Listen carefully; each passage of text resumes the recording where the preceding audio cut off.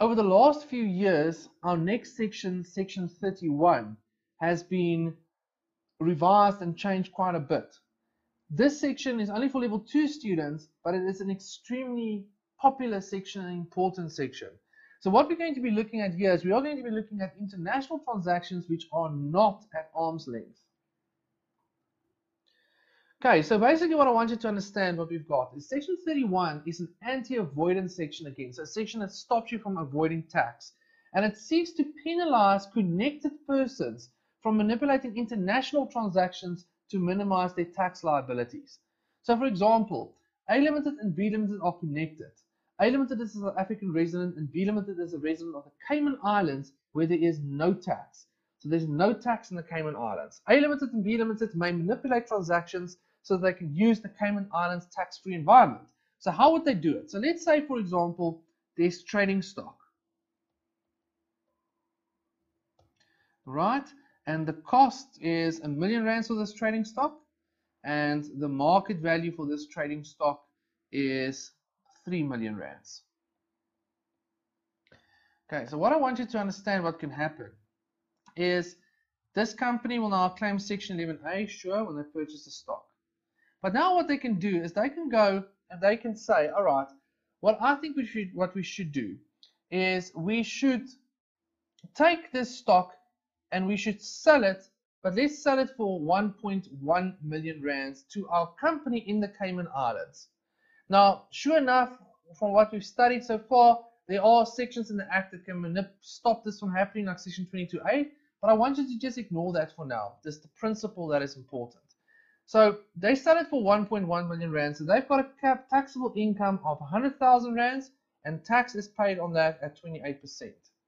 What then happens is the Cayman Islands, they purchase the stock, right? And for now, I'm just assuming they've got the same rules here, right? So they'll spend 1.1 million rands, and they will then sell it for 3 million rands. Now, assume just the following. Assume that there's a customer in South Africa called Mr. A that wanted to buy the stock. So this company in South Africa sells it to the Cayman Islands so that the Cayman Islands can sell it to Mr. A. And why would they want to do that? Because then we've got a taxable income over here of, well, 1.9 million rands, but that 1.9 million rands has no tax on it. So what is the effect here? The total amount of tax is 100,000 rands. If this first company had sold it for 3 million as it should, then the taxable income would have been 2 million and the tax on that would have been 560,000 rands. Okay, so see the difference? They manipulated tax. Instead of paying them 100,000 or 560,000, they only paid 100,000 rands. So this is just one way in which people can manipulate it. It doesn't really matter so much the rules there or the specific situation here. What I want you to just understand is that they should have sold it for 3 million rands, but they sold it for 1.1 million rands. So what does Section 31 do? Section 31 says, all right, this applies when connected persons and there's not an arm's length transaction. So what will happen? The following will happen. They will calculate the transaction as if it is at arm's length then, and there will be a penalty. And this penalty will be either dividends tax or donations tax, which would not usually exist if it had been at arm's length. So let's see what this applies to. So an affected transaction means any transaction, right, which has been directly or indirectly entered into for the benefit of either or both. So I want you to see one or both parties must benefit. So if no one benefits from this for tax, then there's no issue. But it doesn't have to be both. So this is between a person that is a resident and a person that is not a resident. This is between a person that is not a resident and a person that has a permanent establishment in the Republic. Remember, that's treated as almost as a resident. Or a person that is a resident and a person that has a permanent establishment outside of the Republic. Or a person that is not a resident and a controlled foreign company. Now, you don't have to worry too much about the controlled foreign company. It's out of your syllabus. So basically what I just want you to see the whole time is that there's a resident,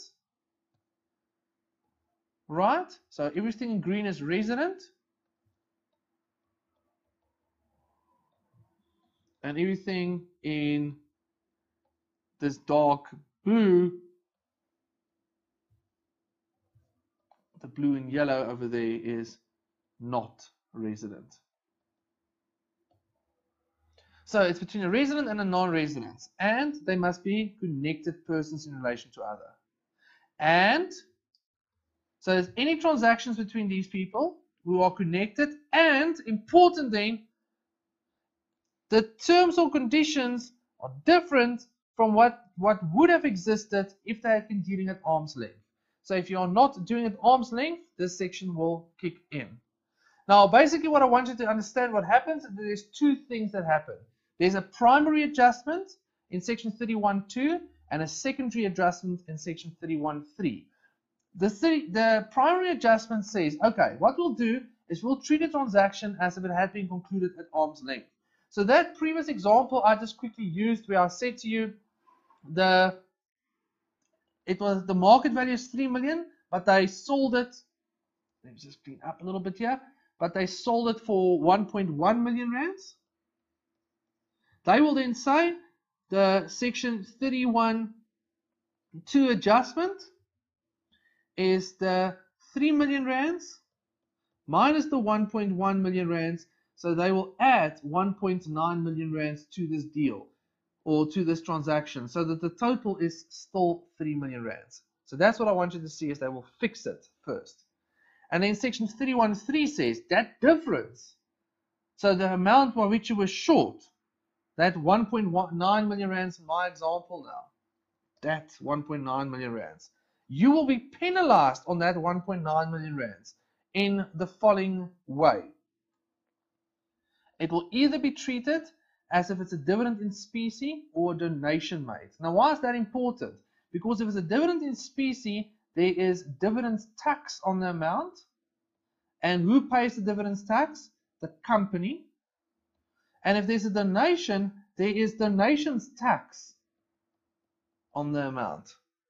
So let's see what they say. So here's the section 31.2, the primary adjustment. It says, where any transaction,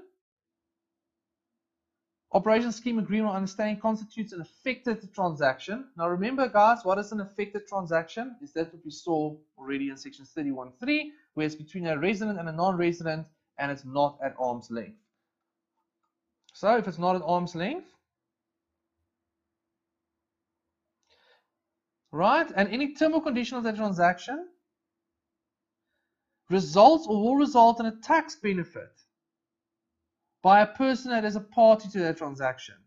The taxable income of any person contemplated in that paragraph, so this paragraph, that derives a tax benefit must be calculated as if that transaction, understanding, operation, scheme had been entered into in conditions, in terms and conditions that would have existed if it had been at arm's length. So they say adjust it so that it is at arm's length.